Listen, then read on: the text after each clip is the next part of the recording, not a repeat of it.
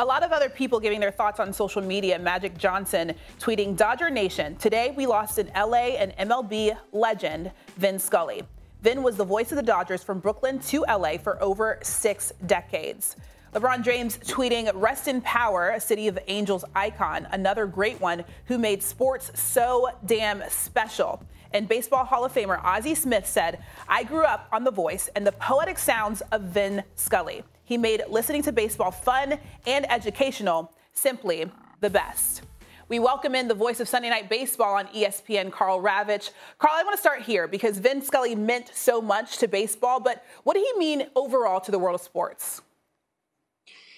Well, he meant so much because he cut across so many sports. I mean, as Jeremy started his piece, he kind of backed into the lead, which was he did football, he called golf, and of course he owned baseball. And I think when I look back at Vin Scully's career, in a lot of ways, you're looking at a man who transcended the country because the sport of baseball was the sport. He had the bully pulpit for what was America's pastime. People moved to the West Coast with the baseball team. Vin Scully moved along with him. He impacted the 2 largest cities on a nightly basis, New York City and Los Angeles.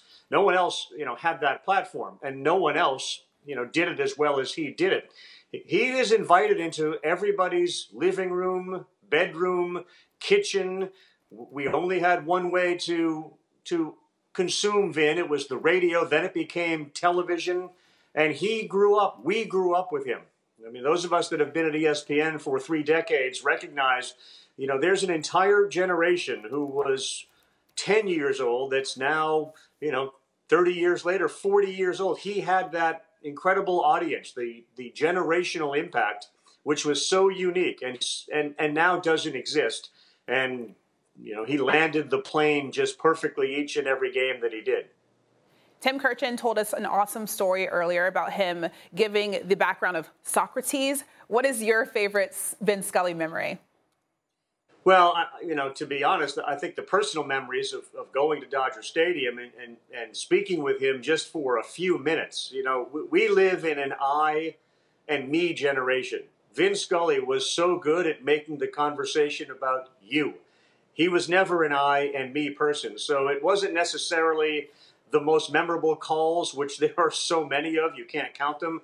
It was really the personal relationship to share a seat next to Vin Scully, to walk into the Vin Scully press box, to just interact with him and realize, you were amongst kings of the business. And his humility and his willingness to share a moment, to reflect on some of the things he's done, those are the opportunities that I was presented that not a lot of other people were. And that's what I remember.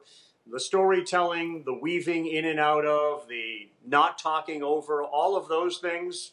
As I said, Vin Scully is a bar none of us will ever reach. And Vin Scully had the most unique of platforms. And on the biggest stage, the guy just continued to deliver and deliver.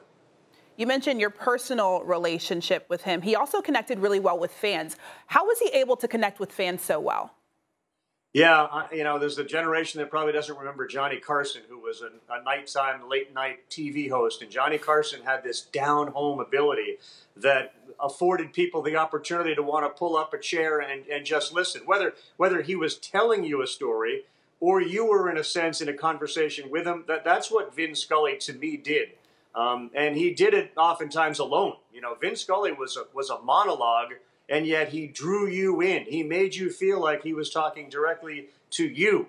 And he was also talking to your dad, and he was also talking to your mom, and he was talking to your sister. Whoever it was, he somehow made this beeline right into their consciousness.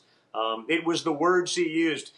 In a lot of ways, Vin Scully, to me, is like the syrup that you put on pancakes. Everything about him was smooth. It was slow. It was easy to understand. You're like, I'll fall asleep with you. I'll get excited with you in the big moments. That's how I, think Vin Scully got into the minds and the consciousness of everybody. Syrup also makes things a lot sweeter, right? So yeah. In 2016, Scully said, I just want to be remembered as a good man, an honest man, right. and one who lived up to his own beliefs. And he definitely did that. Thanks for watching ESPN on YouTube. For live streaming sports and premium content, subscribe to ESPN+.